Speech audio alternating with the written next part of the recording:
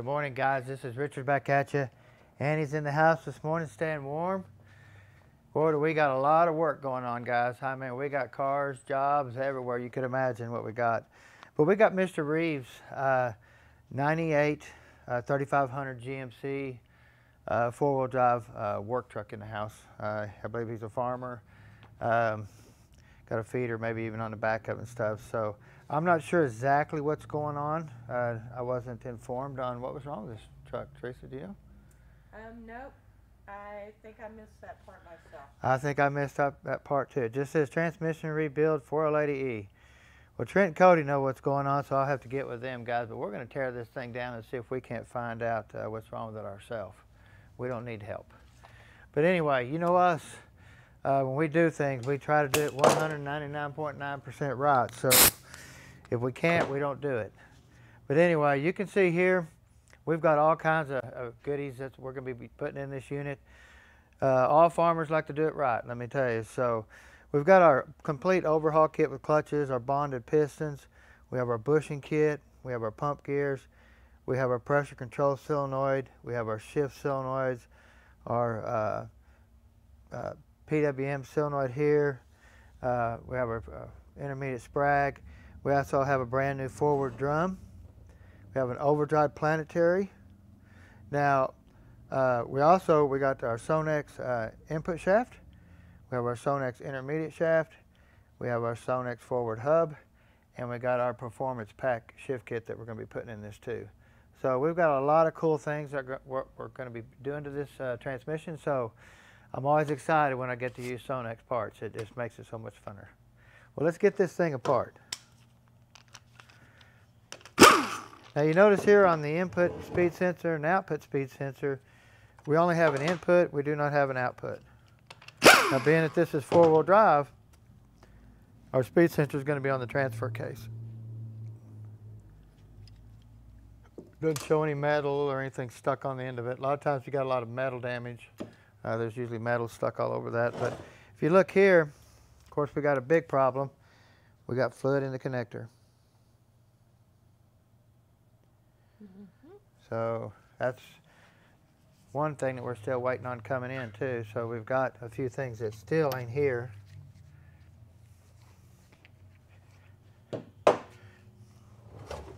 Boy, this thing's heavy. Big old ugly converter in here. You're talking about massive. Look at the mounting pads and stuff. Now they made two different versions of this converter. They made what we call a B81, B82. They made one that is really hollowed out in the middle. It's a lot lighter, but they will interchange. A little bit of wear on the hub there where the bushing runs. And the fluid's very nasty. Fluid is very nasty. And this one's going to be gross. This one's probably going to be bad. I can't smell, so I'm lucky. It won't be if you get this on me. Of course, we have our lockup O-ring here. It's pretty much not even round anymore. It's flat on the edges and stuff like that. So you always want to replace that right off the bat. You never want to put a bad lockup seal on anything. Of course, we have our quick disconnect cooler line fittings. I think it's this one here. Of course, this is our special one that we have here compared to this one. If you put this one here and put another one like this here, then this tranny is going to fry. It has to have this extended tube on the back here. There's a gap in here. Then it has to reach over and get into the support where there's a seal right there that seals on the end of it right here. And your cooler line flow goes into the support and then lubricates everything that way. So pretty simple. I noticed we got a ear that's broke here. You can tell it's been broke for a long time. Cody said when he took it out, they had a big old washer right here trying to protect it. Keep it. Ugh.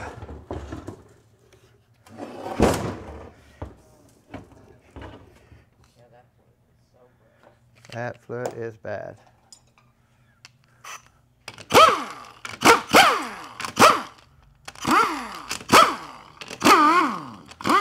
Now, we just drained it here on the drain pipe, so we're going to actually get to see what's in the pan.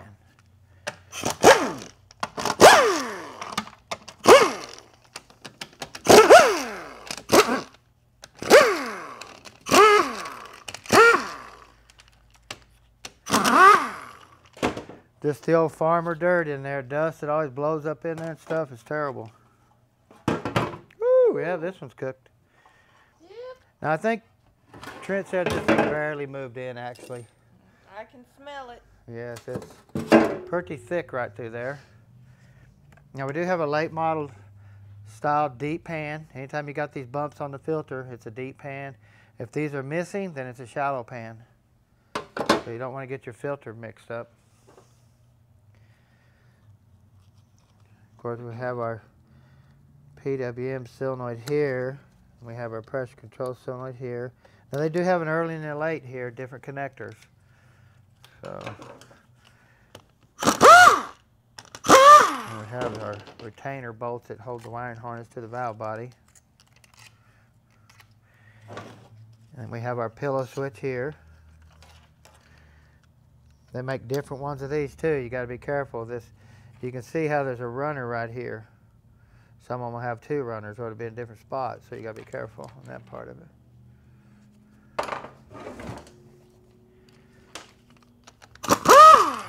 Now this tube right here is a lube tube for the rear case bushing, and if it was a two-wheel drive, it would lubricate the tail housing bushing on the yoke back here in the back. The earlier designs had a tube that come all the way from the front right here and went all the way to the back. So they robbed it from back here now on the little bit later versions. You're going to blow that out, clean it out really good, make sure it flows. And then we have our shift solenoids here. They'll only go on one way because the bracket is one of them's longer than the other. And plus, so you can't get them mixed up or anything like that because of the bracketry on the valve body there. So.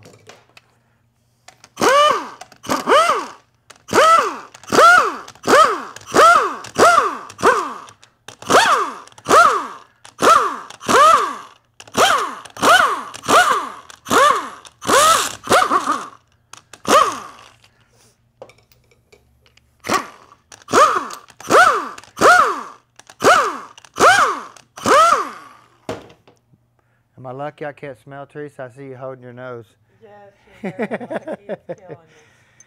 So all of our bolts here are 10 millimeter, and then we have our 8 millimeter here that hold the pillow switch on. So it's not too hard to get them mixed up, so. Or not to get them mixed up. It's pretty obvious where they go.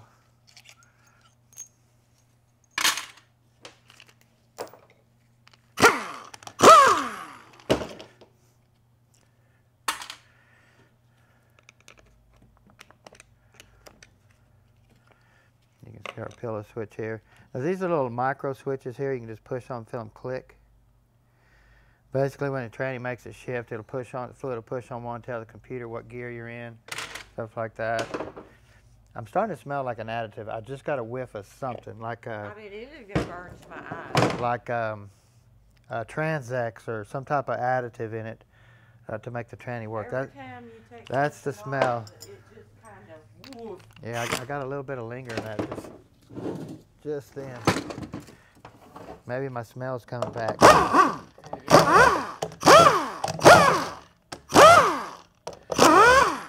Of course, we have our accumulators here.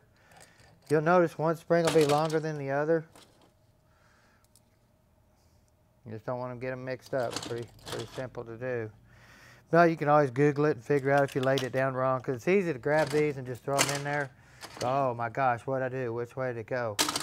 So it's, you gotta be careful. But you can always Google it and figure out where it goes. I wonder where my little green screwdriver went. I lost that little thing.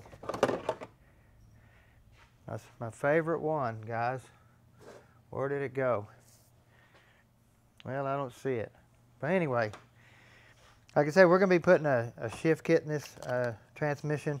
It's mainly got to do with high pressure, stuff like that. This train is really bad about having high pressure problems and breaking things.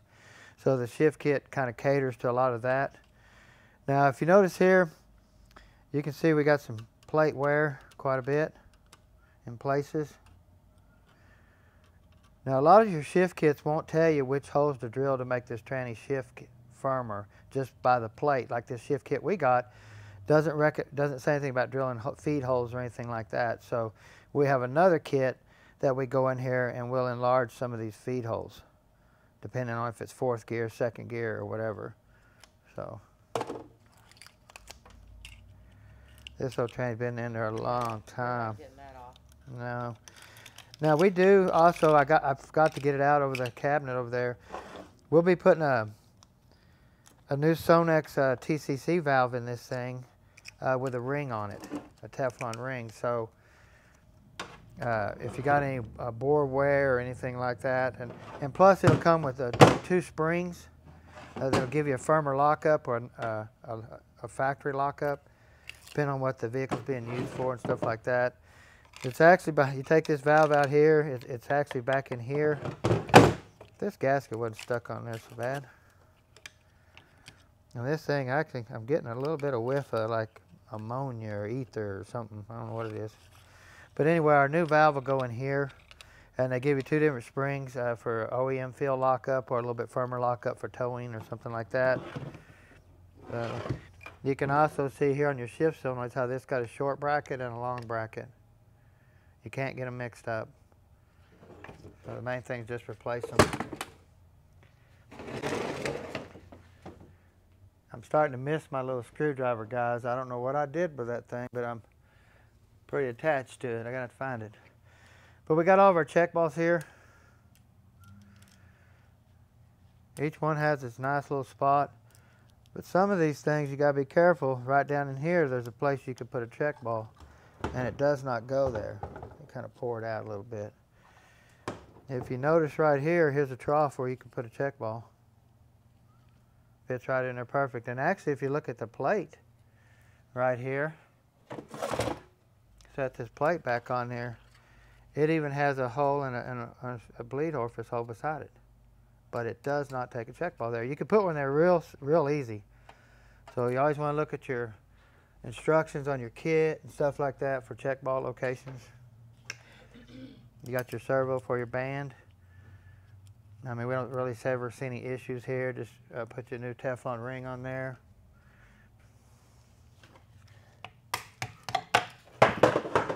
We have our wiring harness here that's going to be replaced. Anytime they got fluid in them, guys, chunk them.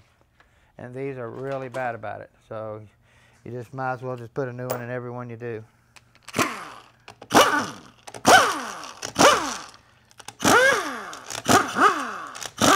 Now this is our reverse band servo here that applies the reverse band. I could have blew air in here and it would have pushed the piston down and applied the band. But Teresa might have got soaked or something. But you can just see how nasty it is in here.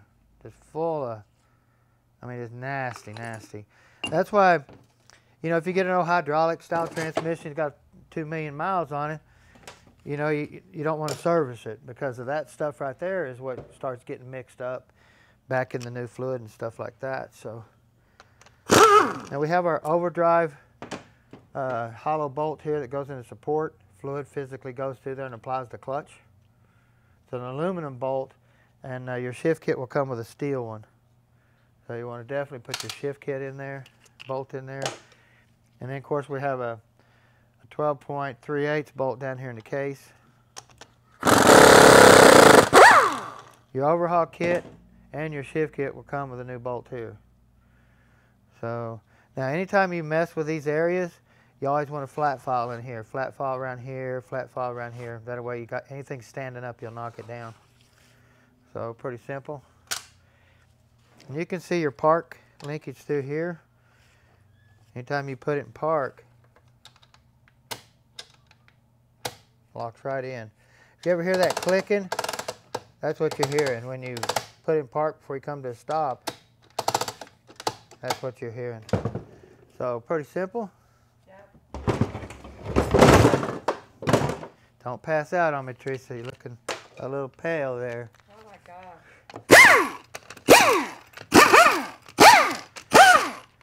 Now, did you see that oil just pour out of that bolt when I took it out? I sure did. Look at that, run all the way down. That's why we highly recommend double sealing your bolts, because the pressure getting in here filling that bolt hole up, and if that seal got hard or shrank or anything like that, it's going to leak right out of that bolt. And you know they did. And they do.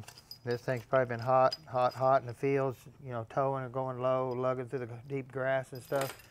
But we always double seal our bolts, that way we just don't have no issues.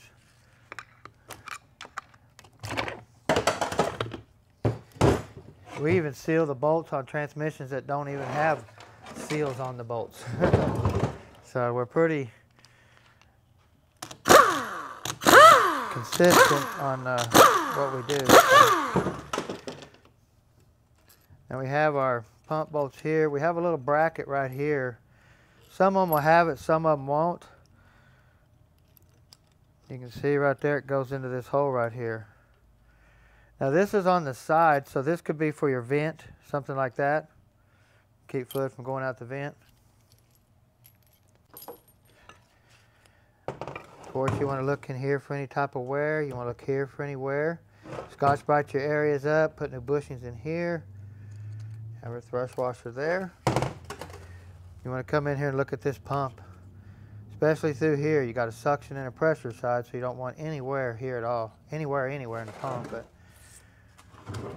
now you can see here, now this has got a big old 454 motor in it. You got to remember that. I don't know how many miles on this truck. 266.98. Okay, so we know the motor's got a lot of wear unless it's a brand new motor. We have our pump gears here, but we're going to come here and look at this pump bushing. Look at that pump bushing there. Look how wiped out it is on the bottom. You come over here on the top, looks almost brand new.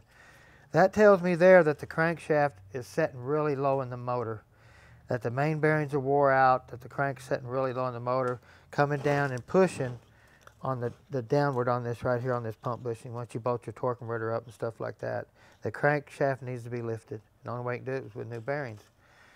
So when we go back with a new bushing, going to be a Babbitt bushing and stuff, but we're going to come in here and there's a relief hole right through this channel right here. We're going to drill that out really big, and through the pump. You can see this hole right here.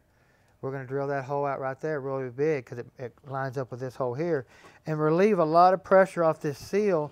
That way, if we get a lot of bushing wear right here, it's not going to blow the front seal out. It's going to drain back into the pan. So, especially when you get them that way. So there's nothing we can do. We're going to put a new bushing and put it all back together, but there is physically nothing we can do to stop that from happening to the brand new bushing once we put it in this tranny. There's nothing we can do about it. I can try to offset this pump a little bit here by moving this just a couple thousandths and try to relieve it a little bit. You still, it's really hard to do. So, put you some new gears in there, new boost valve in through here. Your shift kit will come with a new boost valve that goes in here. The spring will be changed, stuff like that. So.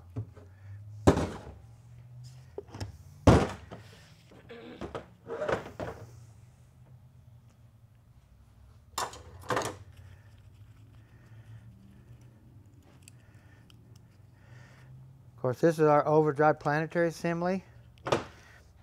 Engine braking drum. We're going to get this snap ring off right here. That right there. We're going to pull this input shaft out. Now this is the one that gets the Sonex billet input shaft. We'll be putting that in there. So, also we're going to be replacing the planet 90% of the time. And we replace the sun gear 100% of the time in this drum. This is a one piece right here, so you have to replace the whole piece. Of course, we have our roller clutch here.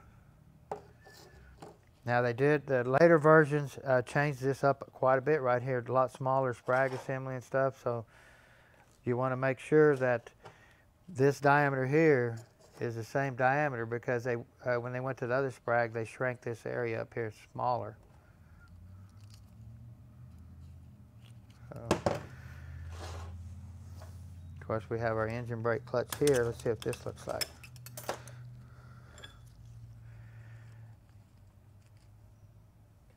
Toast. So we're probably going to get down this unit, and there's going to be a lot of things toast. But the main thing on the sun gear, you want to look on both sides. See if there's any wear, because this gear is so tiny that we just always see a lot of wear here once we get it cleaned up. So, and then, like I said, we'll see wear here, stuff like that. So just a domino effect. You start running a lot of metal through these things. Of course, we have our overdrive clutch here. This is where our center support bolt went through. If I can get it out of here real quick.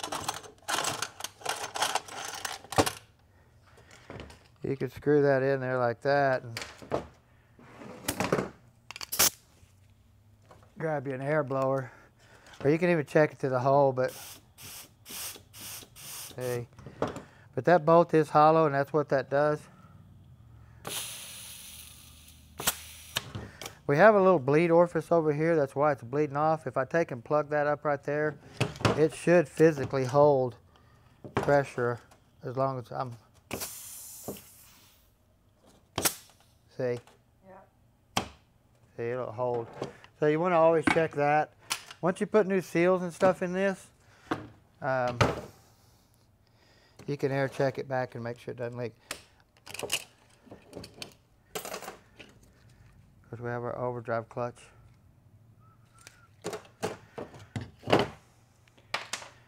Now a lot of people, this thing right here, this gets Trent putting this back together a lot. This thing is really tough to put this back together. Because you have a seal here and a seal here. So when you set that in there, you got a feeler gauge this all the way around. Then you got to take and flip it over, and then you got to feeler gauge this around, and then you got to get it to pop in. And then you don't want it to come apart, so I'll take it, put it on a shell like that, and then I'll come in here and put my snap ring and stuff in like that. So, pretty simple. Of course, we have our forward drum here.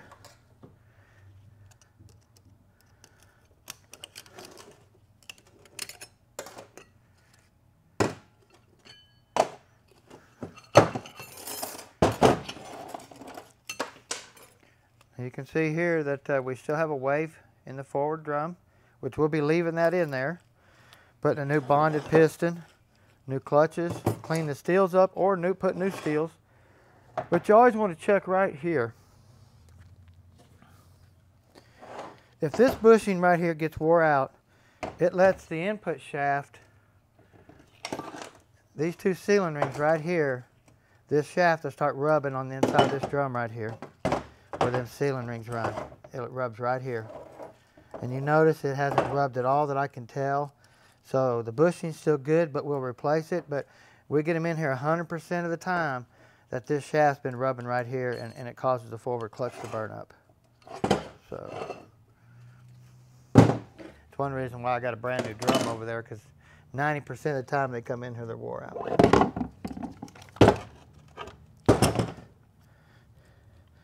Of course, we have our high gear clutch here.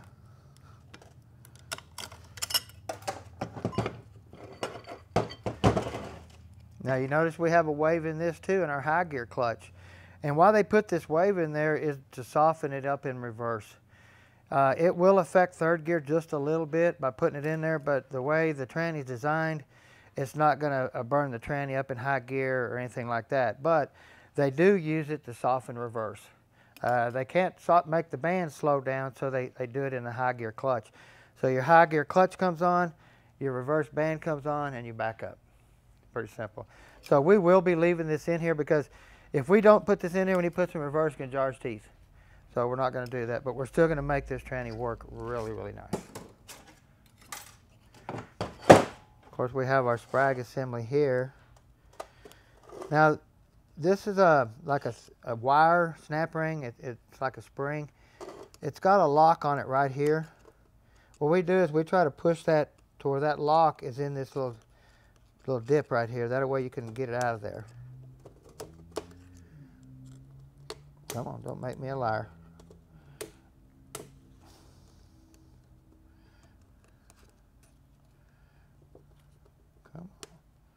There we go. It's just like, oops, I was going to say something, but I changed my mind. There you go. But to lock it back, you'll have to get it lined up in here, push it down in, it'll clip, and then you can turn it over to the side where it's out of its way where it can't come unlocked. So pretty simple. Look here for any type of wear. We see a lot of wear on these two teeth right here that keeps this washer from spinning. So you definitely want to look there too. You don't want this washer spinning. Then we're going to look at our sprag here. Our outer race, you want to make sure it's not got any chatter marks on it. Scotch-Brite it up really good. Throw the sprag away, get you a new one. I got a new one over there. And then you're going to come in here and you're going to Scotch-Brite this inner race up. Get that off there. But you're going to look on this inner race right here for any type of chatter marks or anything like that, dents from the sprag locking. If it looks good, Scotch-Brite it up. And then you're going to look in here where your center support rings run. If it looks good, no wear, take some Scotch-Brite, clean it up. So, looking pretty good really so far. Of course, we have our engine brake band here. And then we're going to get down in here and get our intermediate clutches out. Now if you notice here, there's a big gap from here to here. Do not put the snap ring in like that. Always turn it where the fingers are, the open part of the snap ring is away from this gap right here. Because that's what breaks the snap rings. So you want to keep that away from there. Of course, we have our intermediate clutches. Now you notice we do have a wave in here. We will be leaving that in there. If you leave the wave out, this thing will just pop too hard in second gear. So even though it's a farm truck, we still want it to shift decent, but not feel like a race truck. You notice here too, they got this snap ring right here in this gap. Always put this in over here. You can still get it out easy, no matter where you put it. It's just that I don't like putting them over there.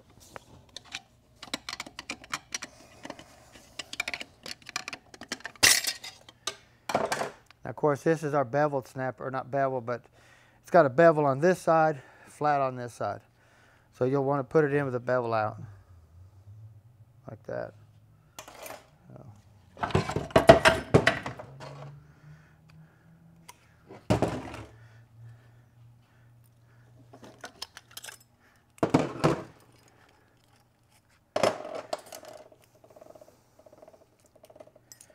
Of course, we have a bearing here, looks like that. Kind of a weird one the way it puts together. We have a thrust washer here, 4-tab. Now we'll go back with a metal tab, I'll show you. This metal tab right here, this 4-tab, you can put actually in here too. Kind of get this. See how we have a metal 4-tab washer? You can put this down in here and it'll sit right in the same place this plastic one did and get that plastic out of there. Especially in a drag race application where the training's going to get really, really hot, you can get that out of there. We'll do it just because he's a farmer and he's going to lug around in the fields and get this thing probably blistering hot. So we're going to definitely get all the plastic out of this thing that we can. So. Now, of course, on your sun gear right here, if you notice, this sun gear has 4 tabs. Let me see if I can find one real quick.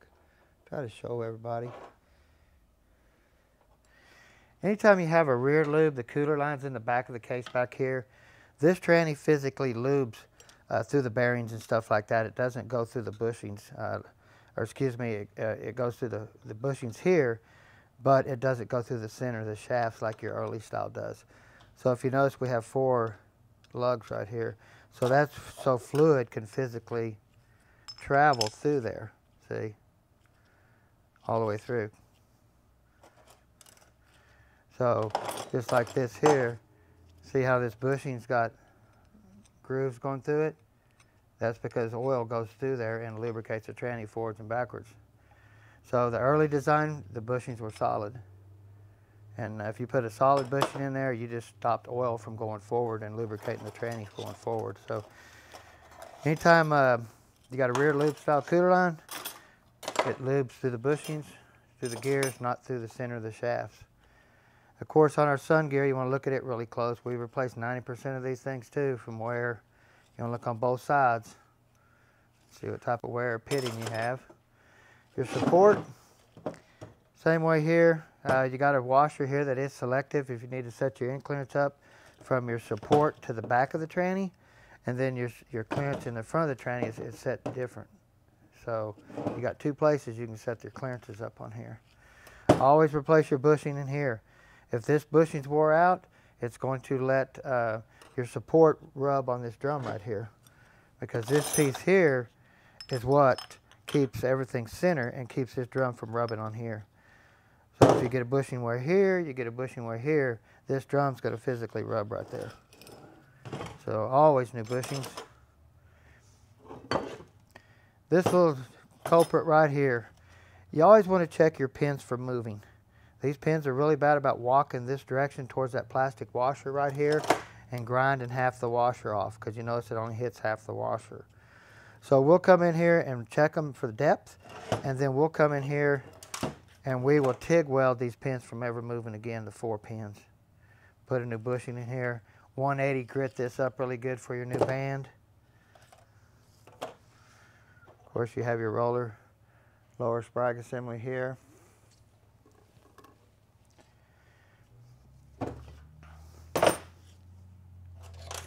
Get this out of here real quick.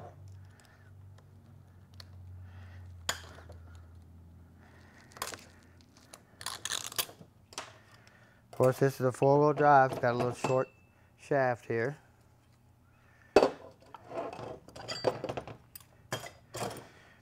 You always want to make sure you put your bushings in right on these things. They make 3 different bushings you can put in here, so you got to be really careful on that.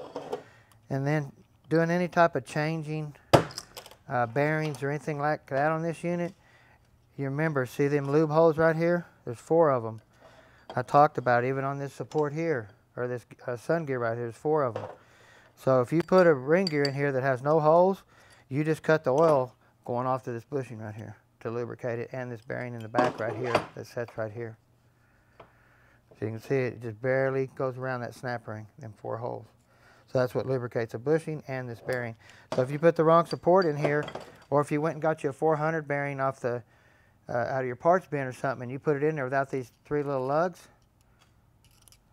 and you put a solid round one here and you plug them holes up, it does the same thing. So you got to be really careful on that type of deal, guys. On your rear planet, just check for any type of gear wobbling, your brass washers missing, anything like that, excessive clearance, pin discoloration. Also want to check it right here and see if they've been ratcheting it in park. Somebody doesn't come to a stop all the time, you'll get wear right here from them in the park, just constantly doing it. So you can see there's a lot of parts in these 480Es too, and it takes a lot to do them, especially to do them right. So Teresa, it takes a lot to do them. I mean, we just do so many units. But you know, Teresa, we want to thank you for videoing. We just love you to death. Even our fans love you to death. You know that, right?